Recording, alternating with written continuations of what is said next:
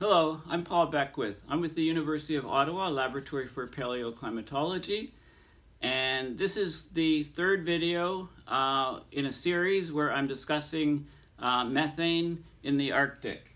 So this is the AMAP report, AMAP Assessment 2015. Hopefully they update this. This is the most recent one that I could find, and it's got all of the nitty-gritty details about methane in the Arctic, how it moves, where it's produced, how it gets there, how it's affecting climate, etc. How it's forcing the climate, how it's contributing to Arctic temperature amplification. So if you just go to AMAP, Google AMAP, and you can just download the PDF file and follow it as you and from my videos, hopefully I can help you, help explain some of the key things that are in this report. So I'll go to the report here.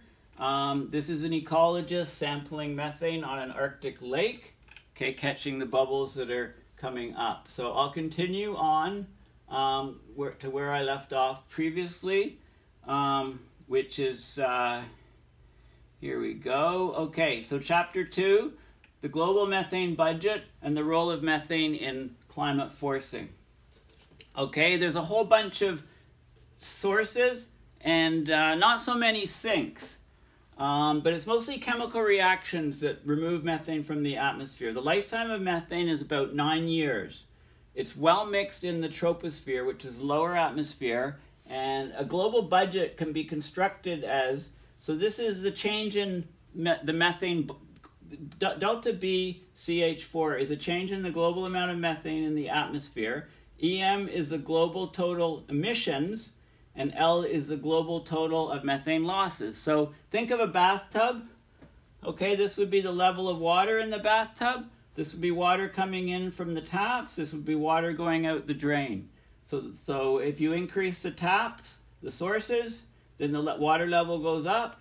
If you decrease the losses, the level goes up. If you increase the losses, so make a bigger drain, then the level of water goes down. So it's just a balance here. So basically, the amount of the changes we can measure accurately, and the losses we can measure fairly tightly constrained, fairly accurately. So then we can get the total emission sources, and they're constrained to roughly 10% accuracy. But the division among the components, the anthropogenic, the natural, etc., those are more difficult, and there's considerable research done on those. Okay, so here we'll look at how is methane removed from the atmosphere? Okay, the stability, magnitude of the sink, and the mechanisms that affect it. Okay, so first of all, there's three different the dominant sources of methane. There's three categories: biogenic, thermogenic, and pyrogenic. So biogenic methane is produced by microorganisms during the decomposition of organic carbon in anaerobic, low oxygen environments. Okay, so that's like wetlands, flooded rice fields, landfills, termites, the guts of ruminant animals like cows. Okay, most of the methane from cows is coming out of its mouth from burping, not from its other extremity, as people generally think. Some comes from the other extremity, but most is from it comes out through the chewing, and the gas is released from the mouth. Thermogenic methane, heat, thermo, is produced on geological timescales. Okay, when deposits of organic material are exposed to high heat and high pressure, you get fossil fuels forming when the pressure is released. For example, if it's vented or leaked, or when we extract natural gas, oil, and coal, when we mine the stuff, we bring it to the surface, pressure is lower, methane is released. Natural gas, fracking. Okay, it may also enter the atmosphere through naturally occurring pathways like seeps, volcanic seeps or non-volcanic seeps, and mud volcanoes. Okay, now pyro is fire. Pyrogenic methane is from the produced from the incomplete combustion of organic material. So that's like biofuel burning, agricultural fires, wildfires, okay? It's mostly CO2 that's produced, but methane is also coming out. Remember that the methane scales are generally on the part per billion level. CO2 is on the part per million. There's another category called abiotic methane, and there's chemical reactions in the Earth's crust. Inorganic carbon, which is in rocks and things, is involved, and that can release some methane. The magnitude is poorly known, but it's not believed to be significant. At least its changes are not believed to be significant. Okay, it's geological processes, and we're not certainly not changing them significantly. I mean, we're doing lots of mining, we're fracking, we're injecting things into the ground, so there might be some changes. Okay, so the other key thing is we have to classify methane as either natural or anthropogenic. So anthropogenic, and this is directly, so anthropogenic is human caused, human released, versus natural. Now, humans are changing the natural emissions, right? By changing the temperature, by changing the hydrology, we're changing the natural emissions. So there's a big anthropogenic component also in natural. Now, these are the estimated annual average emissions for the major methane sources from 2000 to 2009. Okay, so we've got natural sources here, and we've got anthropogenic sources here. The total of natural, 349, the units are teragrams. Okay, teragrams are like gigatons. Okay, giga is 10 to the 9th. A ton is 1,000 kilograms. Okay, so you add 10, you multiply by 10 to the cube for the 1,000 and 10 to the cube for kilograms to grams. So you get 10 to the 15 grams. Okay, which is, so gigaton and teragram. So 349 natural and anthropogenic 331. So comparable. The natural and anthropogenic emissions are comparable, but remember if our activity on the planet, we're changing wetlands, we're changing all of these things, right? Wildfires are going up because of climate change. Hydrology is changing, can change, adding more and more wetlands in northern regions as it's warming. We're reducing the, we have huge amounts of livestock, for example, cows that produce methane, etc. So we're affecting all of these natural sources as well, although they're not directly human. They're separated from the anthropogenic. So wetlands, huge component. Okay, the biggest component by far, followed by geological emissions, so seeps and things, fresh water, lakes and rivers. Okay, methane coming up from the bottom of lakes and rivers, the riverbeds. Wild animals next at 15. Termites is a big factor, surprisingly big factor. Marine. And permafrost is listed as very small here. Wildfires, 3, it's growing. These are the ranges, okay, for a total of 349. Okay, with this variance here, 238 to 492 teragrams. This is the annual average emission in teragrams of methane. Now for anthropogenic, okay, so the biggest here is fossil fuels, of course, 96. But very close is domesticated animals, so livestock. This is why if we all switch to be vegetarians, we would have there'd be a huge reduction of methane, of emissions. Landfills and wastes, pretty high up there.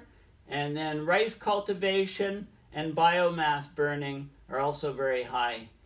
They're comparable, 35, 36. So the total of anthropogenic and the total of natural are roughly comparable. Okay, this is methane in the air in parts per billion. Okay, so there is a seasonal variation. This is that's smoothed out here, and this is the global So this is the global average. And what you can see is there is fluctuation. It was increasing here to 2000. You know, it was pretty flat here. And in 2007, it started upticking, but the rate of rise here is not yet the same as the rate of rise here. It's a bit slower here. This is the, if you take the derivative of this curve, basically, so take the derivative of the smooth curve, you're looking at the rate of change or the slope of this curve. So this is the instantaneous slope of this curve is plotted here. So you can see the emissions were, you know, very, very high in the, so this is 85 to the 90s, peaking here at about 15 in the early 90s. Then we had the collapse of communism, and there was a large volcano around this time. The emissions dropped below zero here in sort of the early 90s, and then they, you know, there wasn't much change here. Okay, it flattened out, and look at this negative emissions in 2004. I'm not sure what's going on there. This is a strong El Nino here. Much warmer oceans, so the oceans could hold less methane, more in the atmosphere. Again, a peak of about 15. And then what happened is, you know, about 2007 here, the methane levels are higher. So the emissions here are about something like 6, the increase of CO2, of methane concentration in the atmosphere in parts per billion, the growth in parts per billion per year is about the 6 ppb per year sort of level. So there's where we have, so that's what we're seeing. And you can read the details to get more information. This is the global, this is how the methane is. This is a latitudinal distribution of methane in the 2000s up to 2014. So this is actually the equator, 30 and 90. Now notice the spacing here. The 0 to 30, 30 to 90, it's equal spacing. This is plotted as the sine of the latitude. The reason being is that 50% of the surface area of the Earth occurs between 30 degrees north and 30 degrees south, 50%. So in other words, half, and the other part of the area is half. Okay, so this just is a way of displaying it. And what you can see is this is the increase of methane in parts per billion per year. Okay, so what you can see is, you can see very, very high emissions here, over 20 ppb per year rise up in the Arctic regions, or at least the northern hemisphere regions.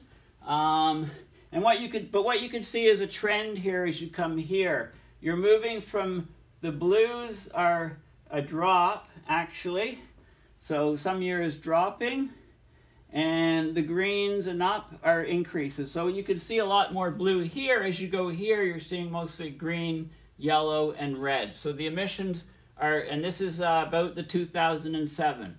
Okay, so the emissions globally, there's a lot more methane in the atmosphere, and it's increasing globally here, and you can see hot spots up in the Arctic. You know, this was a very bad series of years here. Okay, I think there was an El Nino around then there too. And then you can see look at the drop here near the equator in this particular year, and then an increase over here. So you can see what's going on sort of on a global basis from this. Now, the dominant removal process for methane is by chemical reactions with OH. So OH, which is a negative charge, reacts with the methane molecule. It produces water and this methyl radical, CH3 dot, which reacts very rapidly within seconds with an oxygen molecule to produce methyl peroxyl. So what you see is when this reaction occurs in the stratosphere, it results in water in the stratosphere, and it gives these noctilucent clouds that you can see. Okay, now the lifetime of methane is, against the initial reaction with OH is 11.2 years, but then there's other reactions which bring it down to 9. Anyway, I'll continue. Thank you.